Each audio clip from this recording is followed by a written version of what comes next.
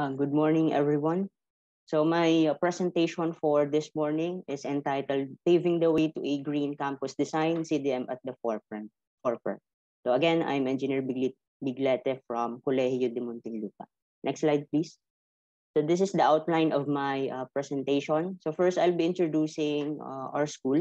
So we are a very young college. We are just operating for 5 years, but we are very thankful that Project CNAG is collaborating with us.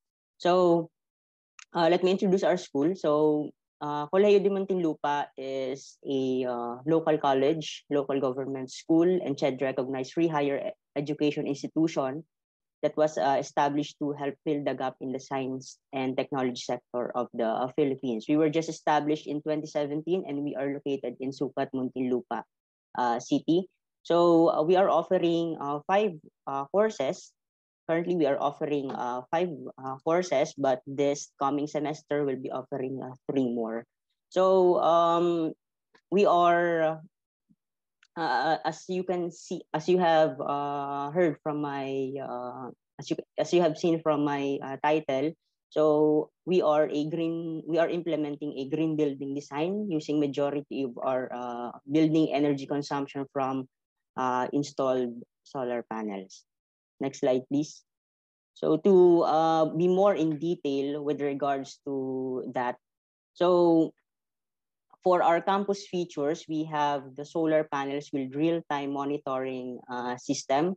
So we have 812 pieces of solar modules installed on our rooftop for a total floor area of 1,237 square meters with a combined capacity of 308 kilowatt peak. So this is just for the phase 1 since this is installed in our main building. Currently, we are constructing the second building and we will also install a solar photovoltaic system in the second building. So definitely this capacity will increase in the next years. So we are proud to say that we are deriving 60 to 65% of our building energy consumption from this installed solar panels. So as you can see from the pictures, we have here installed solar panels in our main building as well as on the walkway from the entrance of our campus. Next slide, please. So we have identified 4 areas of collaboration with Project CNAG from our initial meeting last March 22. So first, we're going to study the effects of different tilt angles, dust accumulation, and temperature to solar PV performance.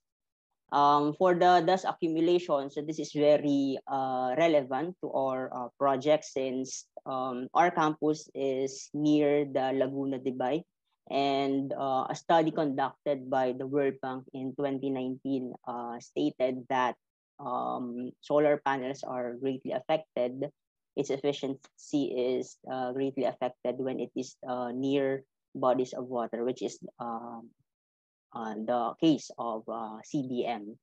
Second, second area of collaboration, we're going to study the different types of dust particles, its characteristics, and the rate of accumulation. Given our proximity to the major thoroughfare here in Muntinlupa City, especially the South Luzon Expressway, so I think the effect of the accumulation of these dust particles plays a major contribution as to the energy output of our system. Third, we have the performance of different types of PV panels at specific environmental conditions. So the type of material that we are using here in CDM is the polycrystalline material type of solar panel. But we'll definitely look into the effect of the different factors that affect the energy output with regards to the two other types of panels, namely the mono and the thin film.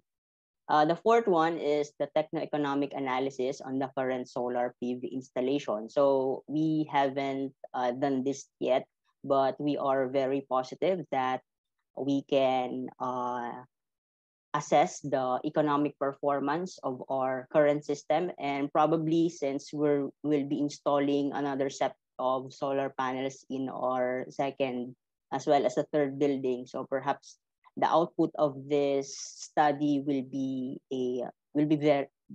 very beneficial to the output of the projects that we'll be implementing. So moving forward, so currently we are just finalizing our memorandum of understanding with Project SINAG, but we are very positive that in the coming months, we'll be doing the experimental setup, the data gathering and data sharing, and perhaps we can produce technical papers out of these areas of collaboration. So that's the end of my presentation. Thank you very much.